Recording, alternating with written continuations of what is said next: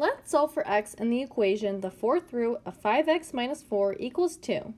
To eliminate the radical, we can raise both sides of the equation to 4.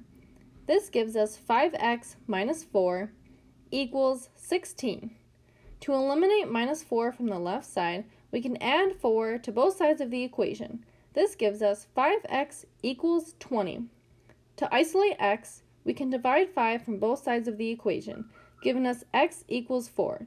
Now we have to check to make sure that this is correct. We'll plug in x equals 4 into the original equation, giving us the fourth root of 5 times 4 minus 4 equal to 2, which gives us the fourth root of 16 equals 2, which is 2 equals 2. This is correct, so x equals 4 is the final answer.